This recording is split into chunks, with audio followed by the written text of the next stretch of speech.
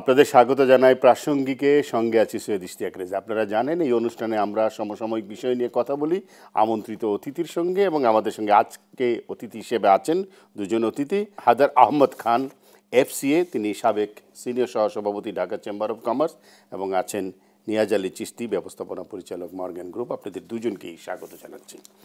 আজ আমরা আলোচনা করব ব্যবসা বাণিজ্যের সংকট এবং উত্তরণের উপায়। এবং একই সাথে জানিয়ে রাখি, আজ 28 ডিসেম্বর বাংলাদেশের জন্য একটি আনন্দের দিন। এই দিনে বাংলাদেশ প্রবেশ করল আধুনিক গণপরিবহন মেট্রো রেল যুগে। বহুল প্রতীক্ষিত মেট্রো রেলের ফলকের রেপ্লিকা উন্মোচন করেছেন প্রধানমন্ত্রী শেখ হাসিনা। রাজধানীর উত্তরার দিয়াবাড়িতে এক অনুষ্ঠানে মেট্রো রেলের ফলকের এই উন্মোচন করা হয়। বাংলাদেশের উন্নয়নে, বাংলাদেশের এগিয়ে যাওয়ার প্রত্যয়ে আরও এক নিদর্শন এই মেট্রো রেল। অন্যদিকে করোনার 2 বছর এবং সবশেষ গত প্রায় 1 বছর ধরে চলা রাশিয়া ইউক্রেন যুদ্ধের কারণে বিশ্বের অন্যান্য দেশের মতন বাংলাদেশেও অর্থনীতিতে, বিশেষ করে অর্থনৈতিক কর্মকাণ্ডে, ব্যক্তিগতের কর্মকাণ্ডে গতিতে বাধা সৃষ্টি হয়েছে। সরকারের অনেক সংকোচনমূলক পদক্ষেপ আমরা দেখতে পাচ্ছি। বেসরকারি খাত নানা ধরনের কথা বলছে, তাদের সমস্যার কথা বলছে। এসব নিয়ে আমাদের আজকের আলোচনা। প্রথমেই হায়দার আহমদ খান, আপনার কাছে আসতে চাই। যেই প্রসঙ্গে আমি শুরু করেছিলাম যে মেট্রো রেল, দুজনের কাছ থেকে প্রতিক্রিয়া নিতে চাই। আমাদের ব্যবসা বাণিজ্য, আমাদের উন্নয়নের স্বপ্ন, প্রত্যেকটা ক্ষেত্রে মেট্রো রেল কী ভূমিকা রাখবে বলে মনে হয়? ধন্যবাদ আপনাকে এবং আপনার মাধ্যমে আজকে টিভি এবং দর্শকদেরকে। সুন্দর একটা সময়ে আমরা আজকে আলোচনায় আসছি। বৎসরের শেষ, সার্বিক সমস্যার মাঝখানে ব্যবসায়ীদের অবস্থা নিয়ে আলোচনার প্রসঙ্গে স্বাভাবিকভাবে চলে আসছে মেট্রো রেল। মেট্রো রেলকে আমি স্বাগত জানাচ্ছি এবং এটা একটা মাইল ফলক, তাতে কোনো সন্দেহ নাই। মানুষের জীবনযাত্রার যে গতি, সেই গতিতে আরেকটু গতি বাড়বে। এবং এই মানুষ কিন্তু এখন আর সেই আগের দিনের মতো নেই। এখন মানুষ সারা বিশ্ব আজকে গ্লোবাল ভিলেজ। তার মানে আজকে আমাদের জন্য যাতায়াত, মানে যোগাযোগ ব্যবস্থা সবটাই অসম্ভব গুরুত্বপূর্ণ। এখানে এক পর্যায়ে হয়তো, আমি আশা করি এক পর্যায়ে হয়তো পাসপোর্টই থাকবে না, ভিসাই থাকবে না, একটা আইডেন্টিটি থাকবে একটা, সেইটাই আমি এরকম মনে করি। এবং হচ্ছেও, এখন হচ্ছে কোয়ালিটির দিক থেকে, ইন্টেলেকচুয়াল মানে সব দিক থেকে সলভেন্ট একটা ব্যক্তির জন্য দেশ বিদেশ ঘোরা কোনো ম্যাটার না। সে বাংলাদেশ হোক আর যে দেশেই হোক না কেন, কোনো দেশের নাম বলতে চাই না। আবার কিছু দেশ, যেমন সে মনে করেন সিঙ্গাপুরের একটা পাসপোর্ট হোল্ডার, তাদের পাসপোর্ট নাকি লাল এবং সারা বিশ্বে তাদের ভিসা লাগে না। তার মানে কি, দে are moving from anywhere, any time, any demand. The same case, ওই ডিমান্ডের সাথেই কিন্তু আপনার যোগাযোগ ব্যবস্থা রিলেটেড। এবং সেই আমাদের দেশে, বাংলাদেশে বর্তমানে একটা মানুষের কর্ম সময়ের একটা বড় অংশ নষ্ট হচ্ছে কিন্তু ট্রাফিক জ্যামের জন্য। এই ট্রাফিক জ্যামের মাঝখানে এই মেট্রো রেলের সংযোজনটা একটা ভেরি পজিটিভ স্টেপ। হয়তোবা এখনো ফুল ইম্প্যাক্ট আমরা পাবো না, কিন্তু বাট স্টার্ট হয়েছে এবং এইটা আস্তে আস্তে বাড়বে, আস্তে আস্তে মানুষও উপকৃত হবে। এইটা নিয়ে আমি আর বেশি বলতে চাই না। এটা this is a very positive ইতিবাচক হিসেবে দেখছেন এবং আমরা সবাই দেখছি। জি জি, জনাব নিয়াজ আলী চিস্তি, আপনার কাছেও শুনতে চাইব। গণপরিবহন আমাদের ব্যবসা বাণিজ্যে একটি বড় ভূমিকা রাখে এবং সেখানে মেট্রো রেলের যুগে প্রবেশ আমাদের নিঃসন্দেহে একটা বড় অগ্রগতি। আপনার মূল্যায়ন শুনতে চাই। উন্নত দেশগুলো ইতিমধ্যে আমরা জানি যে এমন কোনো উন্নত দেশ নেই যেখানে মেট্রো রেল বা আপনার সাবওয়ে নাই। সেখানে বাংলাদেশের দেরিতে হলো এটা আমরা আজকে উন্মোচন হয়েছে মাননীয় প্রধানমন্ত্রীকে। এটা অবশ্যই ধন্যবাদ পাওয়ার উনি যোগ্য এবং আমরা ধন্যবাদ জানাচ্ছি। সেই সাথে যেই ট্রাফিক যে সমস্যা সেটা তো রয়েছেই, পাশাপাশি আপনার পলিউশন, যেটা বিশেষ করে আপনার প্রতিদিন আপনার ঘন্টা ওয়ার্কিং আওয়ার নষ্ট হচ্ছে, সেই সাথে আপনার বিভিন্ন ডিজেল, কেরোসিন, যে পেট্রোলিয়াম পদার্থগুলো আপনার ধার্য হচ্ছে, সেই সাথে আপনার পলিউশন বাড়ছে। সেই পলিউশন কিন্তু অনেকাংশে কমে যাবে এবং তার একটা যাত্রী বা একটা আপনার যারা এটা ব্যবহার করবে, তাদেরকে নির্দিষ্ট সময় নির্দিষ্ট গন্তব্যে পৌঁছতে সক্ষম হবে। এটা কিন্তু অনেক ইম্পর্টেন্ট। আমরা যারা ব্যবসা বাণিজ্য করি অথবা চাকরি করি, যারা করে, তারা কিন্তু কখনোই আমাদের দেশের ট্রাফিক ব্যবস্থার কারণে নির্দিষ্ট সময় নির্দিষ্ট জায়গায় কিন্তু পৌঁছতে পারে না। ইভেন আপনি একটা কাজ কিন্তু দুইটি অ্যাসাইনমেন্ট নিয়ে আপনি স্টার্ট করেন, আপনি দেখা যায় আপনি একটা করার পরে তখন আর আপনার সেই আরেকটা আপনি সেই কাজটা করতে পারছেন না, ডিউ টু আপনার ট্রাফিক। এবং এই ট্রাফিকে কিন্তু শুধুমাত্র সময় নষ্ট হচ্ছে না, আপনার প্রচণ্ড পলিউশন নষ্ট হচ্ছে এবং আমাদের এনার্জি কিন্তু লস হচ্ছে। আপনি যখন চলতে থাকবেন তখন কিন্তু আপনার বোর্ডনেসটা বা আপনার ওই সিকনেসটা আসবে না। কিন্তু যদি আপনি এক জায়গায় স্টাক হয়ে বসে থাকেন ট্রাফিক জ্যামের মধ্যে ঘন্টার পর ঘন্টা, আপনার মধ্যে কিন্তু একটা স্লিপি মুড চলে আমরা আসে। আশা করছি যে মেট্রো রেলের কারণে সেই দিকে একটা অগ্রগতি। অবশ্যই অবশ্যই। আমরা একটু অর্থনীতির আলোচনায় যাই জনাব হায়দার আহমদ খান। যেটা হলো যে নতুন তো আরেকটা বছর এলো, একটা বছর চলে গেল, ঝঞ্ঝা বিক্ষুব্ধ একটা বছর গেছে। দেশের অর্থনৈতিক পরিস্থিতি নিয়ে সরকার, অর্থনীতি বিশ্লেষক, সুশীল সমাজ, ব্যবসায়ী সবাই কথা বলেছে এবং একটা বলতে গেলে একটা উদ্বেগ এবং উৎকণ্ঠার মধ্যেই 2022 সালটা গেছে। এখন নতুন বছরে কতটা আশাবাদী আপনি? আমি একদম আশাবাদী, কারণ আমি একটা কথা দিয়ে সূচনা করতে চাই। ব্যবসা মানেই চ্যালেঞ্জ, ব্যবসা মানেই রিস্ক, ব্যবসা মানেই আনসার্টেনিটি। এই আনসার্টেনিটি ব্যবসার সাথে ওতপ্রোতভাবে জড়িত। আর এটার সাথে আমরা হয়তোবা বলতে পারি যে আমাদের অনেকটা কপাল খারাপ বলেই করোনা অ্যান্ড রাশিয়া ইউক্রেন যুদ্ধটা যোগ হয়েছে। কিন্তু আনসার্টেনিটি সারা জীবনেই আছে, থাকবে ব্যবসায়, এটা নিয়ে ভয়ের কিছু নাই। আমি ভেরি পজিটিভ, আমি আশাবাদী। আমি সবসময়ই একটা কথা দিয়ে আমি এই কথাটাকে একটু সাপ্লিমেন্ট করতে চাই। সেটা হলো, পুরুষ মরে একবার, কাপুরুষ মরে বারবার। আমি বারবার মরতে চাই না, আমি হাঁটু পানিতে মরতে চাই না, আমি সাঁতার কাটবো। যারা নার্ভাস হয়ে যায় তারা কিন্তু হাঁটু পানিতে মারা যায়, কারণ সে তো নার্ভাস হয়ে যায়। বাট সাঁতার দিলে দেখবেন আপনি একটা কুল কিনা হয়ে যাবে এবং একটা কিছু হবে। ব্যবসায়ীরা এটাকে চ্যালেঞ্জ হিসেবে নেবেন এবং চ্যালেঞ্জ হিসেবে নিয়েই ব্যবসা করবেন। আর ব্যবসার ভিতরে সততা অ্যান্ড এফিসিয়েন্সি, এই দুইটাকে যদি যোগ করতে পারেন, তাহলে আমার কাছে মনে হয় স্কাই ইজ দ্য লিমিট। কারণ আমার কাছে এই রাশিয়ার যুদ্ধ, করোনা, তাতে কি ব্যবসা নাই? আছে। হ্যাঁ, 100 ব্যবসায়ী ছিল, এখন হয়তোবা 90 জন, হয়তোবা কোনো কারণে 70ও হইতে পারে, 20 জন, 10 জন, 30 জন সিক হইতে পারেন। সিকের পার্সেন্টেজটা হয়তো বাড়তে পারে, কিন্তু ব্যবসা সবসময়ই সিক হয় কিছু সিক। কারণ এই কারণেই কিন্তু ব্যবসাতে যেমন স্বাধীনতা আছে। কিন্তু কোন ইন্ডিকেশনগুলো আপনার কাছে মনে হয়েছে 2023 সাল আশাবাদী? কোন ইন্ডিকেশনের কারণে? আমি অ্যাজ এ হোল ব্যবসার জন্য, আচ্ছা, আমি এটাকে স্পেসিফিক কোন সূচক আপনার কাছে মনে হয়েছে না এই জায়গাগুলো ইমপ্রুভ করছে? আমার ব্যবসায়ীর সাহস, আচ্ছা, এটাই আমার কাছে সবচেয়ে আপনি মনে করছেন বাংলাদেশের রেজিলিয়েন্সটাই একটা বড়। আমি ব্যবসায়ী হিসেবে আমি যে কথা একটু আগে বললাম যে কাপুরুষ মরে বারবার, আমি মরতে চাই না, আমি ফাইট করতে চাই, আমি সারভাইভ করতে চাই। আমার কাজ দিয়ে আমি প্রমাণ করব আমি আমার এফিসিয়েন্সি। কিন্তু নিয়াজ আলী চিশতি, তাহলে আপনার দৃষ্টিভঙ্গি কি? আপনি তো একটা গ্রুপ চালাচ্ছেন এবং আপনি কি যে এক্সপেরিয়েন্স হলো 2022 সালে, 2023 সালে আপনার এক্সপেকটেশন, শঙ্কা কিংবা আপনার কোনো প্রত্যাশা? ব্যবসায় কিন্তু প্রতিনিয়ত চ্যালেঞ্জের সম্মুখীন হয়ে যাচ্ছে এবং চ্যালেঞ্জ নিচ্ছেও আমরা, যার জন্য কিন্তু আমরা 1972 সালের যে আপনার বাজেট দেখেন, আপনি 1,166 কোটি আপনার টাকা রেভিনিউ আর্ন করেছিল তৎকালীন সময়। সেই রেভিনিউ এখন চলে আসছে আপনার অলমোস্ট 3,06,000 কোটি টাকা আপনার রেভিনিউ কালেক্ট হয়েছে 2022-এ। এইটার মধ্যে কিন্তু ব্যবসায়ের অবদান কিন্তু ম্যাক্সিমাম, এটা বলা আর অনস্বীকার্য। সেই ক্ষেত্রে ব্যবসায়ীরা কিন্তু প্রতিনিয়ত চ্যালেঞ্জের সম্মুখীন হচ্ছে এবং ফেসও করতেছে। তো বিগত দিনগুলোর ন্যায় এখনকার যে প্রেক্ষাপট কিন্তু সম্পূর্ণ ভিন্ন। এই কারণে আপনি যে সূচনা লগ্নে যেটা বললেন, প্রথম করোনার যে মহামারী আমাদের আঘাত হানলো, এরপরে ইউক্রেন যুদ্ধ, এখন যেটা হচ্ছে সমগ্র বিশ্ব অর্থনীতি টালমাটাল একটা অবস্থা। সেই ক্ষেত্রে স্পেশালি আপনার ডলার যে প্রাইস ঊর্ধ্বগতি ডলারের, তারপরে ডলার সংকট, তারপর হচ্ছে ব্যাঙ্কগুলোতে এলসি নিচ্ছে না, এলসি নিচ্ছে আবার সেই ক্ষেত্রে আপনার কিছু আপনার জিনিসের উপর অলরেডি কিন্তু আপনার গভর্নমেন্ট করেছে যে না, এই ভোগ্য পণ্যগুলো আপনার কোনো অবস্থাতে আমদানি করা যাবে না। কিন্তু ভোগ্য পণ্যগুলো কিন্তু আপনার কোনো না কোনো ব্যবসায়ী কিন্তু এটার সাথে সম্পৃক্ত ছিল এবং এটার সাথে কিন্তু শত শত হাজার হাজার লোকও কিন্তু সম্পৃক্ত ছিল।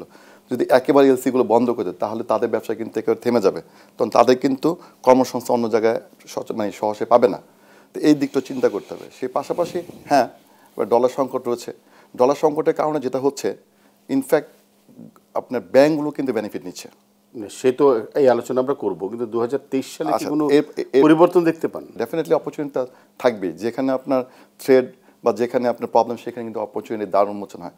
তো আপনার যখন বন্ধ হয়ে গিয়েছে, এটা যেন একটা থ্রেড ব্যবসায়ীদের জন্য একটা অপরচুনিটি হচ্ছিল যে প্রোডাক্টগুলো আমরা আমদানি করতাম, আমদানি নির্ভর ছিলাম আমরা, সে প্রোডাক্টগুলো কিন্তু এখন আপনার এখানে লোকাল তৈরি করা যায়, অ্যাভেলেবল হচ্ছে। হ্যাঁ, এটা কিন্তু একটা অপরচুনিটি আপনি খুলে গিয়েছে। পাশাপাশি আপনার এখানে আপনার ইন্ডাস্ট্রিয়ালাইজড কিন্তু হচ্ছে, গ্রো হচ্ছে। এখন যেটা র মেটেরিয়ালস আমরা ইম্পোর্ট করি বাইরে থেকে, সেটা দিয়ে কিন্তু গভর্নমেন্ট বা নীতি নির্ধারণী যারা রয়েছে, স্পেশালি আপনার বাংলাদেশ ব্যাংক, তাদের কিন্তু নজর দিতে হবে কোনো অবস্থাতেই যেন র মেটেরিয়ালসটা যেন আপনার সচরাচর বন্ধ না করে বা আপনার এটা যেন স্মুথলি রান করে। তা নাহলে কিন্তু আপনার যে ইন্ডাস্ট্রি অলরেডি গ্রো হয়ে গেছে তাদের জন্য কিন্তু বিশাল একটা সংকট হয়ে দাঁড়াবে, এদিকে খেয়াল রাখতে হবে। এছাড়া আপনার এলসি দিচ্ছে 100% মার্জিন নিয়ে, আমরা জানি 100% বা 50% মার্জিন দিয়ে এলসি নিচ্ছে। এই বিষয়টা কিন্তু যারা বড় রয়েছে, তাদের টাকা রয়েছে, তাদেরকে কিন্তু আরও টাকা কামানোর একটা সুযোগ করে দিচ্ছে। আর যারা আপনার মানে ছোট মাঝারি ব্যবসায়ী, তাদের জন্য কিন্তু এটা সম্ভব হচ্ছে না 100% বা 50% মার্জিন দিয়ে এলসি করাটা। এই দিকটা মানে বিবেচনা করার সুযোগ রয়েছে। হ্যাঁ, ভোগ্যপণ্য যেগুলো রয়েছে সেগুলো আমি অ্যাডমিট করি না যে এগুলো ঠিক আছে, এগুলো বন্ধ হয়ে থাকে, সবই বন্ধ করতে হবে তাও তো নয়, তাও না। কিন্তু আপনার ছোট ব্যবসায়ী বা মাঝারি ব্যবসায়ী তাদেরকে আপনি ছাড় দিতে হবে। তাদেরকে যদি আপনি বলেন যে 100% মার্জিন দেন, তাহলে তাদের পক্ষে সম্ভব হবে না এলসি করা এবং পুনরায় এই র মেটেরিয়ালস দিয়ে তাদের শিল্প কলকারখানাগুলো চালু করা। এটা একটা অবশ্যই মনে করি। আমি একটু সাপ্লিমেন্ট করি, ভোগ্যপণ্য কিন্তু আমার জানা মতে ভোগ্যপণ্য কিন্তু বন্ধ না, বন্ধ লাক্সারি গুডস। লাক্সারি গুডস বিলাসবহুল, কারণ আপনি এমনিও মার্কেটে দেখতে পারেন যে ভোগ্যপণ্যগুলা এমন কোনো ক্রাইসিসে নাই, যার জন্য ক্রাইসিস হইলে অবশ্যই দাম বাড়তো, যেটা নর্মাল ক্যারেক্টার। কিন্তু লাক্সারি বিলাসবহুল আইটেমগুলা গভর্নমেন্ট ডিসকারেজ করতেছে ডলারের জন্য। আর এলসি মার্জিনের ব্যাপারটা পার্সোনাল রিলেশনের উপরে ডিপেন্ড করে। আমি যতটুকু জানি, আমি ব্যাংকের সাথে কিছুটা জড়িত, সেই ব্যাংকের আমার পারফরমেন্স, ক্যাপাসিটি অ্যান্ড কি বলে গুডউইল, এই কয়েকটা জিনিসের উপরে ব্যাংক আমার কাছ থেকে মার্জিন নিয়ে থাকে। এইটা একটা ফ্যাক্টর পার্সোনাল রিলেশনের সাথে। সেই হিসাবে আমি বলছি যে এরপরে আমি একটা কথা এই জায়গায় অ্যাডই করতে চাই, বিশ্বযুদ্ধের সময় কি ব্যবসা বন্ধ ছিল? নতুন ডাইমেনশন ওপেন হয়েছিল, জুট ব্যাগ লাইক দিস, যখন যেটার প্রয়োজন। এইটাই হলো ব্যবসার ক্যারেক্টার। আমার যে এই করোনার জন্য যে ক্রাইসিস, আমরা ব্যবসা করতে, মাস্কের ব্যবসা হয়েছে না, ওষুধের ব্যবসা হয়েছে না, ব্যবসায়ীরা এই জায়গাটাতেই, আমি যে কথাটা একটু আগে বলছি, প্রথম কথা আমি আবার বলছি, এইটাই হলো বিজনেসম্যানের এন্টারপ্রেনিয়রশিপের একটা কোয়ালিটি। আমাকে ডিসিশন নিতে হবে যে আমি আজকে মতিঝিল যাব, আমি কোন রাস্তায় যাব। আমি যদি প্ল্যান প্রোগ্রাম করে রাস্তাটাকে ঠিক করি তাহলে আমার টাইম সেভ হবে। কিন্তু উনি যেটা বলছেন এটাও খুব প্রাসঙ্গিক, যে আপনি যখন তাকে তার র মেটেরিয়াল আনতে যদি বাধাগ্রস্ত হয় এলসির কারণে, ডলারের সংকটে, তখন তো তার উৎপাদন ব্যাহত হয় না। র মেটেরিয়াল রিলেটেড সমস্যা কিন্তু নাই না। এটা তাহলে আমি ইন্টারফেয়ার করি একটু না, তাহলে আপনার প্রসঙ্গ কতটুকু আপনি জানেন যে র মেটেরিয়ালস না, ইভেন আপনার ব্যাংক রিলেশনও না, এটা আপনার টোটালি সার্কুলার করা আছে যে 100% মার্জিন ছাড়া কোনো এলসি হবে না। ইভেন আপনি 10টা এলসি যদি যায়, ডলার পাওয়া যাচ্ছে না, যে ব্যাংকগুলো রয়েছে আপনার, সেই ব্যাংকগুলো কিন্তু আপনার হেড অফিসের উপর ডিপেন্ড করে তারা এলসি করতে পারবে কি পারবে না। দেখা গেছে আপনার 10টা হয়তো পিআই পাঠালো, ওখান থেকে একটা পিআই আপনি করে কনফার্ম করে এলসি দেওয়ার জন্য, বাকি 9টা কিন্তু আমি জানি এলসি করতে সমস্যা হচ্ছে না, টোটালি অ্যাভয়েড করে। এবং রিলেশনটা আমাদের সাথে চমৎকার রিলেশন, ব্যবসায়ীদের সাথে খুব গুটি কয়েক ব্যবসায়ী আছে যাদের সাথে রিলেশন ভালো না, আর ম্যাক্সিমাম ব্যবসায়ীর সাথে কিন্তু ব্যাংকারদের সাথে চমৎকার রিলেশন। কারণ ব্যাংকগুলো বাঁচে কাদের দ্বারা? বিজনেস যারা করে তাদের দ্বারা বাঁচে, রিলেশন ডিটেল হওয়ার কোনো সুযোগ নেই। সেই ক্ষেত্রে কিন্তু এলসি দিচ্ছে না, কারণ হচ্ছে কি আমি অনেক ক্ষুদ্র ব্যবসায়ীকে জানি যারা রিজার্ভ সংকট, আমি রিলেশনটা তো আছেই। আমি কনসেপচুয়াল একটা ম্যাটারটা আমি ক্লিয়ার করি, আমি আর্গুমেন্টের জন্য না। ফ্রি মার্কেট ইকোনমিতে আপনার ডলারটাও কিন্তু ওই যে আপনার ঈদে পড়বে যে ব্যাংক লোন নেয় না, লাইক দিস। এখন মনে করেন এক্স ব্যাংক, তার সাথে আমার রিলেশন, আমি সেই ব্যাংকে আমার এলসি ওপেন করতে যাব, সেই ব্যাংকের ডলার নাই, সে আমাকে বলবে যে আজকে মার্কেটের দাম হলো 114 টাকা, তুমি 114 টাকায় এলসি ওপেন করতে চাও কিনা। না, বিষয়টা বলতে এখানে না আমরা আলোচনাটা করব, একটা বিরতি সময় হয়েছে না। এটা এই কারণে এলসি, এটা তো রেটের প্রসঙ্গ না, ডলার अवेलेबलই না। না, এই যে অ্যাভেলেবল না, এটা হলো ওই জায়গায়, আমি কথাটা ওইখানেই আসতে চাচ্ছি। আমি ব্যাংক আছে তো সে মনে করেন 40টা ব্যাংকেরই তো একই হেল্প না, এক্সপোর্ট পারফরমেন্স একরকম না। যে ব্যাংকে এক্সপোর্ট বেশি করে তার হাতে ডলারটা সেভিংসটা বেশি থাকে, আর যে এক্সপোর্ট কম করে, যে ইম্পোর্ট বেশি। আমাদের একটা বিরতির সময় হচ্ছে, ফিরে এসে আলোচনা করবো। আপনারা দুজন আমাদের সাথে আছেন দর্শক, একটা ছোট্ট বিরতি, সঙ্গে থাকবেন।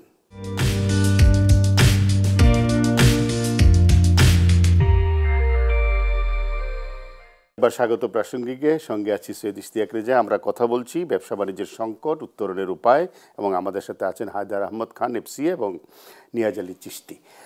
হায়দার আহমদ খান, বিরতির আগে যেখানে আমরা ছিলাম তার থেকে একটু ভিন্ন প্রসঙ্গে যাই, কিন্তু ওই প্রসঙ্গ আসবে। বাংলাদেশে এবং বাংলাদেশ অর্থনৈতিক এবং সামাজিক দুক্ষেত্রেই খুব কঠিন সময় পার করেছে, যেটা আমরা জানি। এটা গত করোনার সময়ও করেছে, এখনও করছে। কিন্তু তারপরও বাংলাদেশ শ্রীলঙ্কা হয়ে যায়নি অনেকে যে আশঙ্কাটা করেছিলেন। বাংলাদেশের এই শক্তির বা এই জায়গাটা সামর্থ্যের উৎসটা কোথায়? কৃষি এবং শিল্প দুটোই? এই জায়গায় আমি আরেকটা পয়েন্ট আপনার সাথে সাপ্লিমেন্ট করব, পলিটিক্যাল আনরেস্ট। হ্যাঁ, সব কিছুর পিছনে কিন্তু পলিটিক্স কাজ করে।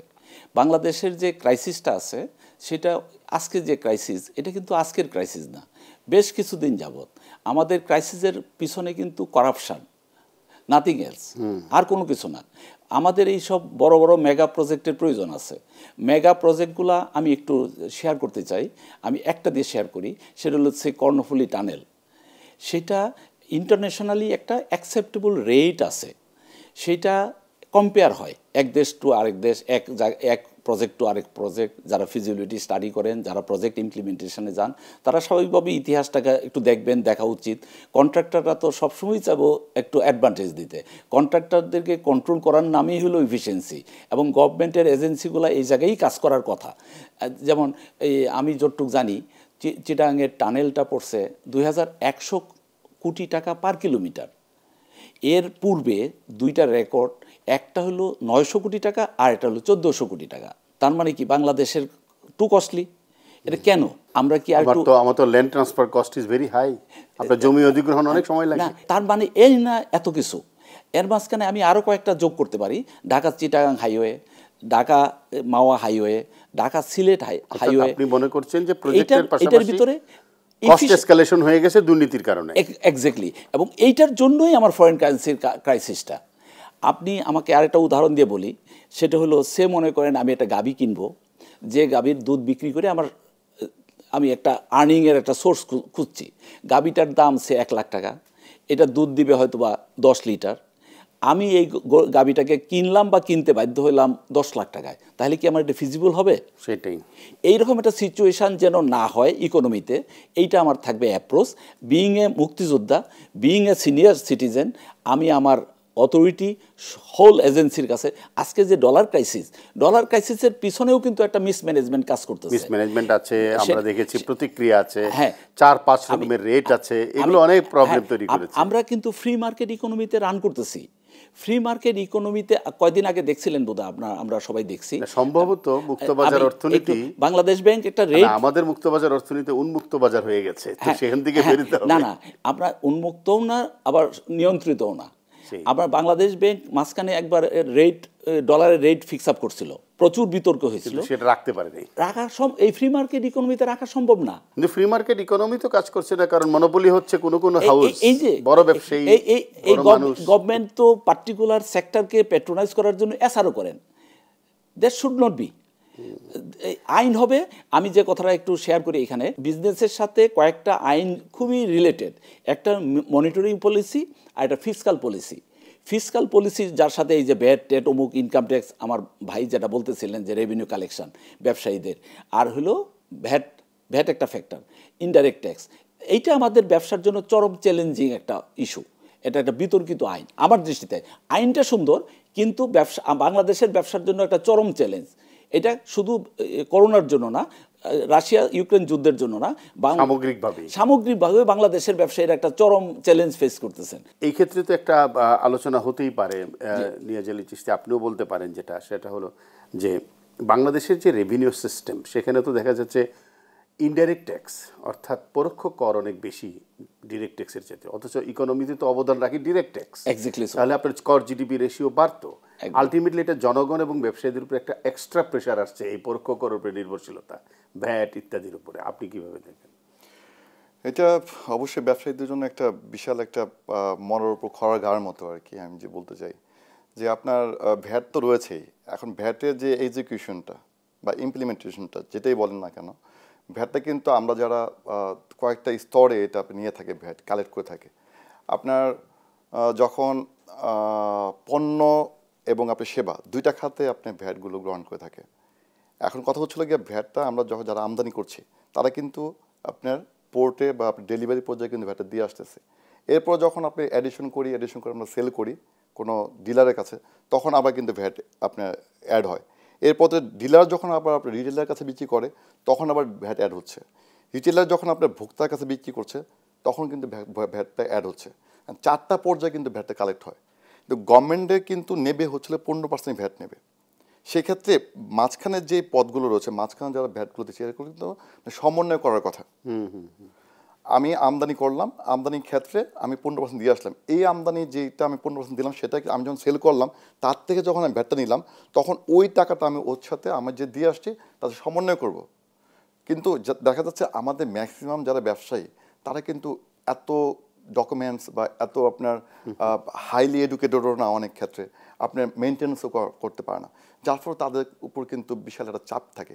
আমরা জানি যে এখন হয়তো আপনি একটা নিউ জেনারেশন যারা ব্যবসায়ীতে আসছি আমরা, তারা আপনার ডেফিনেটলি আমি বলবো যে কলেজ ইউনিভার্সিটি পার হয়ে তারপরে ব্যবসায় আসছে। আগে যারা ব্যবসায়ীতে ছিলেন, তারা কিন্তু আপনার যে ছেলে চাকরি করতে পারতো না, গভর্নমেন্ট সার্ভিস হোল্ডার হতে পারতো না, তারাই কিন্তু ব্যবসায়ীতে নামতো। এখন কিন্তু ডিফারেন্স। তো আগের যেই আপনার গ্রুপটা বা আগের যেই জেনারেশনটা, তারা কিন্তু এখনও ব্যবসার মধ্যে রয়েছে। তাদের জন্য বিশেষ করে মুদি দোকানদার বা আপনার এই যে পাইকারি দোকানদার, স্পেশালি আপনার ওল্ড টাউনে যারা রয়েছে, যা আড়তদার, তাদের কাছে কিন্তু আপনার 2012 সালে যে ভ্যাট আইনটা 2018-তে কার্যকর হলো, সেটা কতটা কাজে দিয়েছে? সেটা হ্যাঁ, কিন্তু কথা হচ্ছিল গিয়ে যে আমরা কিন্তু আস্তে আস্তে শুয়ে যাই। আমাদের যখন এই যে আপনার পেট্রোলের দাম, ডিজেলের দাম, যেটা কিন্তু আপনি হঠাৎ করে আপনি 40% 45% আপনার বেড়ে গেছে। আমরা প্রথম কিন্তু আমরা যখন গাড়িতে তেল নিতাম, তখন দেখতাম 4000 টাকা দিয়ে যখন আপনার গাড়ি ফুল হয়ে যায় ট্যাঙ্কি, এখন লাগছে 6,500 থেকে 7,000 টাকা। তখন ধাক্কা খেতাম, ঠিক আছে অর্ধেক নেওয়ার চেষ্টা করতাম। এখন কিন্তু আবার ইউজড হয়ে গেছে। প্রবলেম হচ্ছিল কি, যাদের টাকা আছে, যাদের সঞ্চয় করতো, তারা হয়তো এখন সঞ্চয় হচ্ছে না, তারা সার্ভাইভ করতে পারছে। কিন্তু যারা আপনার মানে মাসিক একটা ফিক্সড ইনকামের মধ্যে চলতো, তাদের জন্য কিন্তু কষ্ট। এটা আপনার কন্টিনিউ হচ্ছে আর কি। আমি আপনার প্রসঙ্গ আপনি যেটা বললেন আর ভাই যেটা বললেন, এইখানে আমি একটু সাপ্লিমেন্ট করি। থিওরিটিক্যালি বিশ্বের যে কটা সুন্দর আইন আছে, তার ভিতর ভ্যাট আইনটা একটা। প্র্যাকটিক্যালি যে সিচুয়েশনে আইনটা প্রয়োগ করার কথা, তার 10%ও ক্যাপাসিটি আমাদের নাই। আপনার যদি সিস্টেমটা সব ট্রান্সপারেন্ট রাখেন, তাহলে নো প্রবলেম। আপনি ইম্পোর্ট করবেন, প্রোডাকশান করবেন, হোলসেলে বিক্রি করবেন, রিটেলে সেল করবেন, সবটা জায়গায় আপনি অ্যাডজাস্টমেন্ট ডেবিট ক্রেডিট সুন্দর হয়ে যাবে। কিন্তু সম্ভব যে না, আমাদের দেশের একটা অধিকাংশ ব্যবসাদের একটা অংশ স্মল অ্যান্ড মিডিয়াম গ্রুপ, তারা তাদের ভিতরে নিজে পারচেস করে, নিজে সেল করে, নিজে হিসাব রাখে, এরপরে সে আবার এই ভ্যাট আইটেম কেমনে সম্ভব। এখন এইখানে টেকনিক্যালটা বলি আমি, 47টা আইটেম আছে যার হিসাব আমাকে রাখতেই হবে আলাদাভাবে। আবার আইনে বলতেছে আপনি যদি 50 লাখ টাকা ইয়ারলি টার্নওভার হয়, তাহলে আপনাকে ভ্যাট দিতে হবে না। দুইটা ইম্প্যাক্ট দেখেন। আমি যে 50 লাখ টাকা আমার সেল হইল, এটা আমি কেমনে প্রমাণ করব? আপনি আসলেন আমাকে বললেন যে হায়দার আপনার অ্যানুয়াল টার্নওভারটা দেখান, আমার তো হিসাবই নাই। আমি কিভাবে বলবো যে আমার 40 লাখ টাকা হয়েছে? আর আপনি আসছেন তো আরেকটা একজন অথরিটির ডেলিগেট হিসাবে, আপনারও একটা জবাবদিহিতা আছে। আপনাকেও অফিসে গিয়ে বলতে হবে যে হায়দারের হিসাবপত্র আমি যাচাই করছি, তার 40 লাখ টাকা। কোন হিসাবে? এই যে একটা সিচুয়েশান, এই সিচুয়েশানটা হচ্ছে because of our economy, not for আইন। এখন আপনি যে কথাটা সুন্দর একটা কথা বলছেন, ডাইরেক্ট ট্যাক্স 80% হবে ডেভেলপমেন্ট ইকোনমিতে, 20% হবে ইনডাইরেক্ট ট্যাক্স। ইনডাইরেক্ট ট্যাক্স যত বেশি হবে, ডেভেলপমেন্ট ওয়ার্ক তত বেশি হ্যাম্পার হবে। আমি এখানে একটা উদাহরণ দিয়ে বলি। আপনি ইলেকট্রিসিটি, ইনডাইরেক্ট ট্যাক্স তো বেসিক্যালি নাগরিকের উপরে নিপীড়ন। আমি একটা শুধু সাপ্লিমেন্ট করি একটা উদাহরণ দিয়ে। আপনার সারা বাংলাদেশে বর্তমান সরকার দাবি করতেছেন না ইলেকট্রিসিটি সাপ্লাই দিতে পারছেন, এবং তার মানে 100% লোক ভ্যাট দিচ্ছে এই ইলেকট্রিসিটি বিলের উপর। সবচেয়ে দরিদ্র মানুষটাও ভ্যাট দিচ্ছে। Exactly so. যাকে আপনি মাসে 100 টাকা সাবসিডি দিচ্ছেন ফর হিজ ফ্যামিলি মেনটেন্যান্স, তার কাছ থেকে আপনি 3 টাকা ভ্যাট নিচ্ছেন। তার মানে কি আপনি তাকে দিচ্ছেন 97 টাকা। কিন্তু পরোক্ষভাবে বেশি হয়ে যাচ্ছে। এইটা তো এক নাম্বার। প্যাকেজ ভ্যাটের প্রসঙ্গটা তো এই প্রসঙ্গটা আমি একটু বলি। আপনি প্যাকেজ ভ্যাট বলছেন, আমি নিজেই বলতে চাচ্ছিলাম। আমি প্যাকেজ ভ্যাট, আমি হলাম ব্যবসায়ী, আমি একজন গভর্নমেন্টের পক্ষে হলো কালেক্টর। কনজিউমার প্রোডাক্টটা কিনবে আমার মাধ্যমে, আমি সেল প্রাইসের সাথে আমি ভ্যাট কালেক্ট করলাম, করে আমি আপনাকে দিব, গভর্নমেন্ট ট্রেজারিতে জমা দিব। আপনি কেন আমাকে বলবেন যে প্যাকেজে তুমি 2000 টাকা দাও? কেন আমি বেসিক্যালি দুর্বিনীত আচরণ না, আমি এইটি একটা প্রসঙ্গ বলি, আমি সরি টু সে, আমি মুসলমান হিসাবে আমি একটা প্রসঙ্গ বলতেছি, সেটা হলো আমি কালেকশন করলাম 2100 টাকা, আমি আপনাকে দিলাম 2000 টাকা, 1000 টাকা কি আমার? সেটাই, এটা তো আমার না। তাহলে আমি যদি এটা খাই তাহলে কি এটা আমার জন্য হালাল? এইরকম একটা আইনের মাধ্যমে আমাকে করা হয়েছে। একই সাথে আপনি আবার 4 কোটি টাকা বলতেছেন। প্যাকেজ ভ্যাট তো কোনো আইন না, প্যাকেজ ভ্যাট হলো সিস্টেম। আমি এগ্রি করতে রাজি, আইনে তো প্যাকেজ ভ্যাট নাই। এটা কিন্তু 19-এর আইনে ছিল, এখনো কিন্তু অনেক ক্ষেত্রে ব্যবসায়ীদেরকে বলতে বাধ্য হয়। আমি বলবো, কারণ তারা তো এই সিস্টেমটা রাখতে পারে না বইলা, হিসাবের ঝামেলার জন্য তারা বলে যে ভাই আমাকে একটু প্যাকেজ করে দাও, না বুঝা। আমি যখন ক্যাশলেস ইকোনমির দিকে যাব, তো তখন কি হবে? তাহলে যারা ক্যাপাসিটি হোল্ডার দে আর অল রাইট, কিন্তু যাদের ক্যাপাসিটি নাই তাদের জন্য তো চরম বিপদ। আপনার ইকোনমি তো হলো, আপনার 8 কোটি লোক তো এখন গরিব, দরিদ্র সীমার নিচে। নিয়াজ আলী চিশতি, ক্যাশলেস ইকোনমির জন্য কি তৈরি আছি আমরা? এই ক্ষেত্রে আমি মনে করি যে ভ্যাটটা যেটা রয়েছে, যেটা বললেন ভাই যে এটা সবচেয়ে ইজি মেথড, আমার মনে হয় এর থেকে ইজি কিন্তু রয়েছে। সেটা হচ্ছে আমেরিকায় কিন্তু আপনি ভ্যাট নামে কোনো বস্তু নাই। আমি কিন্তু ভ্যাট হিসাবে আপনি ওরা রেভিনিউ কালেক্ট করে, কিন্তু ভ্যাট আকারে নয়, sales tax, right, sell tax নিচ্ছে কার কাছ থেকে? জিএসটি, যে ইউজার না, জিএসটি হচ্ছে গিয়া আপনার কনজিউমার কাছ থেকে। এখন ভ্যাটও কনজিউমারকে দিতে হয়, হ্যাঁ, কিন্তু ওরা এন্ড ইউজার যারা, তাদের থেকে কিন্তু শুধু নিচ্ছে সেল ট্যাক্সটা।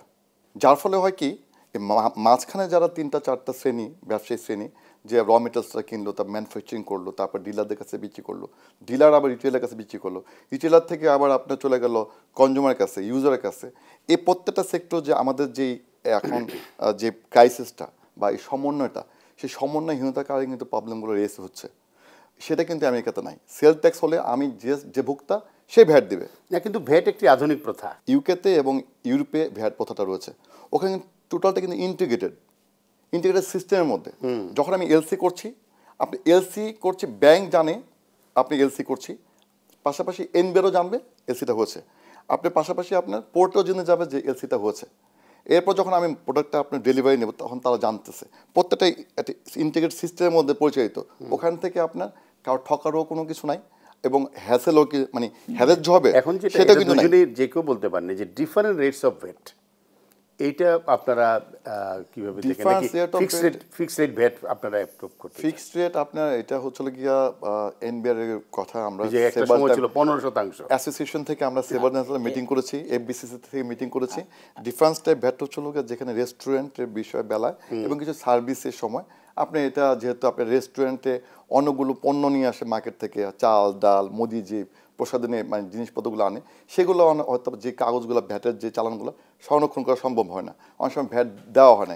এর জন্য আপনি একটা ফ্ল্যাট রেট 5% ধরা হয়েছে শুধুমাত্র রেস্টুরেন্টের বেলায়, এবং কিছু হয়তো আপনার সেবামূলক, আপনার যদি আপনার হসপিটাল এই জাতীয় জায়গাতে হয়তো আপনার ফিক্সড রেট রয়েছে।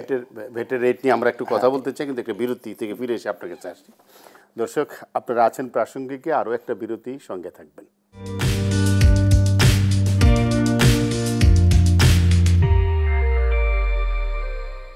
এবং উত্তরণের উপায় নিয়ে হায়দার আহমদ খান ছিলাম। ভ্যাটের প্রসঙ্গ যদিও অর্থনীতির অন্যান্য আলোচনাগুলোর মধ্যে এটা ঢুকে পড়েছে। এই যে ফিক্সড রেট ভ্যাট একটা সময় ছিল 15%, তারপরে নানা ধরনের রেট আসলো, flat rate, sector wise, service wise VAT আসলো। আপনার কাছে কি কোনো পরিবর্তন, সাজেশন আছে এই সংক্রান্ত? বেসিক্যালি ভ্যাট আইনটা 2012 এর রেট ইজ 15%। ব্যতিক্রমটা আসছে বিভিন্ন কারণে। আপনি যদি ক্রেডিটটা না নিতে পারেন, তখনই তারা কি করছে, এই একটা সিস্টেম ইন্ট্রোডিউস করছে, কারোর জন্য 5%, কারোর জন্য 10%, যে যেভাবে পারছে। কিন্তু আইনটা যখন সৃষ্টি হয়, তখন তারা বলছে যে আমরা এই আইনে এটা ফ্ল্যাট রেট 15%। এবং আমার স্পষ্ট মনে আছে, ঢাকা চেম্বারের মিটিংয়ে এনবিআর এর মেম্বার মহোদয় আসছিলেন, আসার পরে বলছিলেন যে এই আইনে কোনো এসআরও হবে না, এই আইনে কোনো সব ট্রান্সপারেন্ট হয়ে যাবে। আমি বলছিলাম আলহামদুলিল্লাহ, আপনি আজকে যা বলতেছেন এইটাই যেন ভবিষ্যতে কার্যকর হয়। সেটা পরের বছর থেকে কার্যকর হয় নাই। আপনাকে বিভিন্ন কারণে, কারণ আমাদের ব্যবসায়ীরা তো ক্রেডিট নিতে পারে না, ক্রেডিট নিতে পারলে আবার ভ্যাট দিতেও হবে, তাহলে কি হবে? তখন ওনারা আন্ডারস্ট্যান্ডিং গিয়ে বলেন যে আচ্ছা আমার 5% দাও, আমাকে 7% সামথিং এই সূচনা। 15% তো অনেক বড় রেট, একটা হাই। না না, আপনি 15%টা যদি টোটাল, আপনি যে প্রসঙ্গটা আনলেন, ভাই যেটা বললেন ইউরোপের ট্রান্সপারেন্ট, আমেরিকা ট্রান্সপারেন্ট হইলেই আইনটা অসম্ভব সুন্দর। আমি ইম্পোর্ট করলাম, সমস্ত রেকর্ডটা যদি আপ টু ডেট সমস্ত জায়গায় ট্রান্সপারেন্ট হয়ে যায়, তাহলে অটোমেটিক্যালি আমার যে যে জায়গায় যত টাকা ডেবিট হবে সেইটা আমার পরবর্তী জায়গায় ক্রেডিট হবে।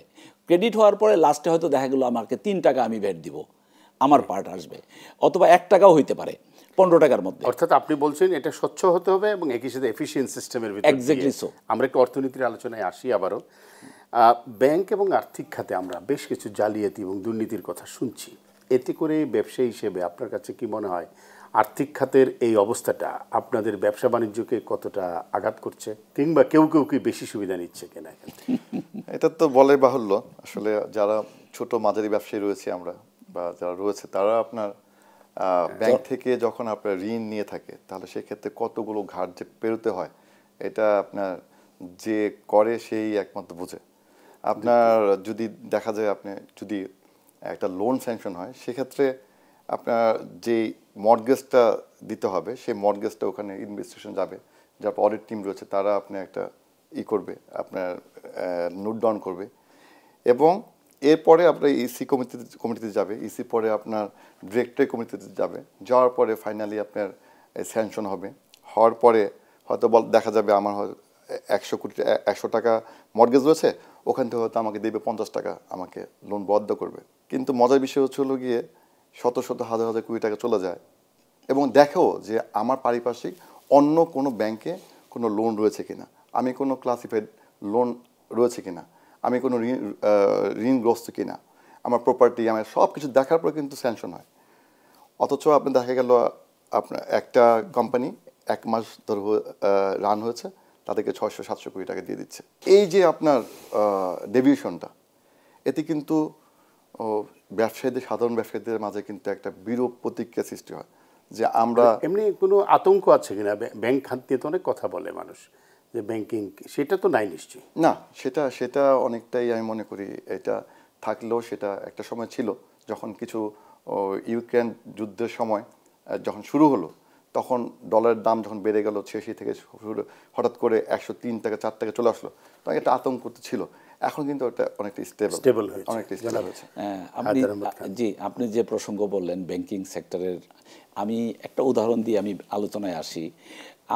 আমরা তো অনেক সময় বিদেশ যাই, পকেটে যদি একটা ছোট্ট কয়েনও থাকে, অ্যালার্ম বাজতে থাকে, কয়েনটা সারেন্ডার শো করার পরে আমি ক্লিয়ারেন্স পাই। আবার মাঝে মাঝে তো পেপারে দেখি 10 কেজি 12 কেজি স্বর্ণ ইজ মেটাল, তাতে কোনো সন্দেহ নাই। তো এটা আসে কীভাবে? এই যে আসার সিস্টেমটা, এইটাই হলো আমার বাংলাদেশ ব্যাংকিং সেক্টরের এরকম একটা সিস্টেম। আপনার আমার স্বাভাবিক ব্যবসায়ীদের জন্য লোন পাওয়ার ক্ষেত্রে ভাই যেটা বললেন, প্রচুর ফর্মালিটিস, সময়ও নেন অনেক, কিন্তু কিছু কিছু ক্ষেত্রে এমন সব ঘটনা ঘটে যেটা এই ফলস ডকুমেন্ট দেওয়ার পর ভেরিফাই না করে হোক আর ভেরিফাই করাই হোক, দিয়ে দেওয়া হয়। পরবর্তী সময় দেখা যায় যে এই জমির মালিককে মিস্টার এক্স, আর আপনি কে mister Y. How come? Bank দাবি করতেছে জমি বিক্রি করবে, মিস্টার ওয়াই বলতেছে ভাই এটা কার জমি বিক্রি করবা। এইরকম একটা সিচুয়েশানে ব্যাংক পড়ে ওই সিস্টেমের জন্য। এবং এই সিস্টেমের প্রবলেমটা উপরের লেভেলে, নিচের লেভেলে না, ব্রাঞ্চে না। আর ব্রাঞ্চ লেভেলে আমরা যারা ব্যবসা করি, আমাদের সাথে সম্পর্ক ব্রাঞ্চ টোটালি জিনিসগুলো খুব দেখে। আমি আপনাকে এখানে একটু প্রসঙ্গক্রমে বলতেই চাই, আমার প্রসঙ্গ সেটা হলো আমি 2টা গার্মেন্টসের সাথে জড়িত। আমরা 97 সাল থেকে ব্যবসা করি, একই ব্যাংকে একই ব্রাঞ্চে।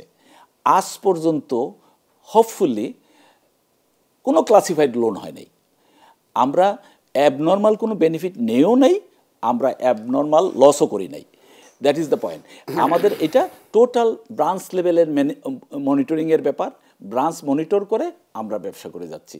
যেখানে কিছু হয় সেটা হয় উপরের লেভেলে, ব্রাঞ্চকে বলা হয় যে তুমি তাকে দিয়ে দাও, তখন ব্রাঞ্চ পরে বিপদে, এবং লাস্টে গিয়ে ব্রাঞ্চের ম্যানেজার জেলখানায় যায়। হ্যাঁ, তো এইটা মালিকদের দাপটে। Exactly so. আমি মালিক বলবো কিনা আমি জানি না, কিন্তু মানে এমন একটা স্টেজ, যে স্টেজটা আমাদের কমন পিপুলের আশেপাশের না। তারা পাওয়ারফুল, তারা পয়সাওয়ালা, তারা সামথিং, যার জন্য এই ঘটনাগুলো ঘটতেছে। আপনি কয়দিন আগে দেখলেন, এরপর পরশু দিনের, কালকে বা পরশু দিনের পেপারে ছিল বাংলাদেশ ব্যাংকে 5টা ইসলামী ব্যাংক ক্যাশ ডিপোজিট দিতে পারে নাই। This is alarming news, alarming news.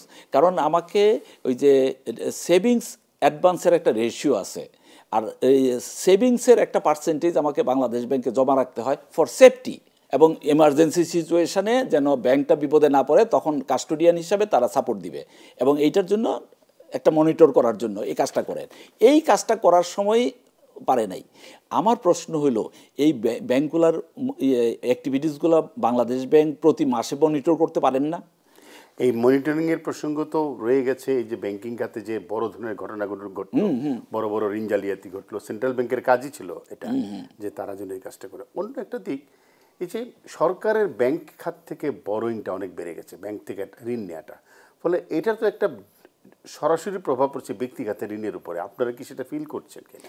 ব্যক্তি খাতে আপনার আমরা যারা মাঝারি ছোট ব্যবসায়ী রয়েছে, আপনার এসএমই যারা করে থাকে, তাদের বেলায় কিন্তু যে প্রসিডিউরটা মেনটেন করছে ব্যাংক, সেটা কিন্তু সম্পূর্ণ ট্রান্সপারেন্ট, এবং এর জন্য কিন্তু কমে যাওয়ার কথা। তো সরকার যদি বেশি নেয় তাহলে ব্যক্তি খাত কম পাবে। ব্যক্তি খাতে আপনার ছোট মানে এই এসএমইরা কিন্তু প্রপার, যেই আপনি দেখেন যে পরিমাণ ঋণ, ক্লাসিফাইড ঋণ যেগুলো হচ্ছে, সেগুলো কিন্তু বড় বড় আপনার যারা বিনিয়োগ নিয়েছে বা টাকা নিয়েছে, তাদের কাছ থেকে কিন্তু এটা হয়েছে। ছোট যারা আছে তাদের বেলায় কিন্তু ম্যাক্সিমামটা কিন্তু রিকভার করছে, এবং গভর্নমেন্ট যখন বড় আকারে ঋণ টাকা নিয়ে উত্তোলন করে ফেলে ব্যাংক থেকে, তখন কিন্তু হ্যাম্পারটা হয় কিন্তু ছোট ব্যবসায়ী যারা আছে বা এসএমই যারা আছে তাদের উপরেই কিন্তু এইটা প্রভাবটা পড়ে বেশি। আপনি এই যে করোনা মহামারীর সময় যে প্রণোদনটা দিল বাংলাদেশ ব্যাংক থেকে, যে সার্কুলারটা আসছে, সেই সার্কুলারে কিন্তু 25% কিন্তু আপনার ছোট ব্যবসায়ী যারা রয়েছে তারা কিন্তু পায়নি। বড় বড় ব্যবসায়ী কর্পোরেট হাউসগুলো বেনামে নামে বিভিন্ন সময় বিভিন্নভাবে কিন্তু প্রণোদনগুলো কিন্তু তারা নিয়ে গেছে। মজা ঘটনা হচ্ছিল গিয়া, যে 25%-এর মতো যারা ছোট মাঝারি ব্যবসায়ী নিয়েছে, তাদের টাকা কিন্তু রিকভার হয়ে গেছে 1 বছরের মধ্যেই। ওইটা ছিল 1 বছরের জন্য। এরপর 1 বছর যখন আপনার রিটার্ন করা টাকাটা, এরপরে আবার একটা সুযোগ দেওয়া হচ্ছে আরেক বছরের জন্য। এখানে 25% যে টাকাটা নিয়েছে আপনার ছোট মাঝারি ব্যবসায়ীরা, তারা কিন্তু সম্পূর্ণ টাকাটা ফেরত দিয়েছে। কিন্তু যারা বড় উদ্যোক্তা হয়ে আপনি এই প্রণোদনগুলো নিয়েছে, তারা কিন্তু টাকাটা ফেরত দেয়নি এখন। এবং যার ফলে যখন গভর্নমেন্ট কোনো টাকা উত্তোলন করে আপনার বাংলাদেশ ব্যাংক থেকে বা আপনার গভর্নমেন্টের কোনো প্রজেক্টের জন্য, সেক্ষেত্রে কিন্তু ছোট যারা আছে তাদের বেলাটা কিন্তু হ্যাম্পারটা বেশি। তখনই তাদের ঋণ নেওয়ার সময় বিভিন্নভাবে আপনার করে রাখে, মানে গণ্ডি দিয়ে দেয়, এই ব্যারিয়ার দিয়ে দেয়, এগুলো উত্তীর্ণ হতে হবে, এটা দেখাতে হবে, এটা দেখাতে হবে, সব কিছু দেখানোর পরে তারপর হয়তো ফাইনাল পর্যায়ে তখন আপনার মর্গেজের বিষয় থাকে, যা মর্গেজ থাকবে তার অর্ধেকটা হয়তো সে পাবে। কিন্তু কথা হচ্ছিল বড় ব্যবসায়ী যারা বড় আকার যারা করছে, তাদের কিন্তু সেই পরিমাণ কি মর্গেজ রয়েছে? আপনি 700 কোটি টাকা যখন একটা ব্রাঞ্চ থেকে চলে যায়, তো 900 কোটি টাকা চলে যায়, 1200 কোটি টাকা মর্গেজ কি তার রয়েছে? তা নাই। কিন্তু বিশ্বাসটা তো ফ্যাক্টর। হ্যাঁ, তা তো অবশ্যই বিশ্বাস তো ফ্যাক্টর। কোলাটেরালের চাইতে বিশ্বাস একটা বড় জায়গা। হ্যাঁ, না, কিন্তু পেমেন্ট এবিলিটি থাকে আপনার, বিশ্বাসটা যখন আপনি ইমেজ থাকবে, আপনি বিশ্বাসটা যখন একটা কোম্পানি যখন আপনার ক্যাশ ফ্লো যদি থাকে, দুইটা না, একটা হলো গিয়ে ইমেজ, কোম্পানি ইমেজ, আর একটা হলো গিয়ে আপনার কোম্পানি অ্যাসেট, দুইটা জিনিস। কিন্তু না, অ্যাসেট হয়তো আপনার কম, কিন্তু আপনার ক্যাশ ফ্লো বেশি হতে পারে, আপনার রিপেমেন্ট এবিলিটি আছে। রিপেমেন্ট এবিলিটি আপনি তখন দেখবেন যখন একটা কোম্পানি 10 বছর যাবত রান করছে, তখন তো আপনি তার এবিলিটি সম্পর্কে জানবেন, যে কোম্পানিটার ইমেজটা কেমন, তার ক্যাশ ফ্লোটা কেমন। আপনি একটা কোম্পানির বয়স হচ্ছে 1 মাস, সেই কোম্পানির ইমেজ সম্পর্কে বা ক্যাশ ফ্লো সম্পর্কে আপনি কতটুকু নিয়ে আলোচনাটা হচ্ছে।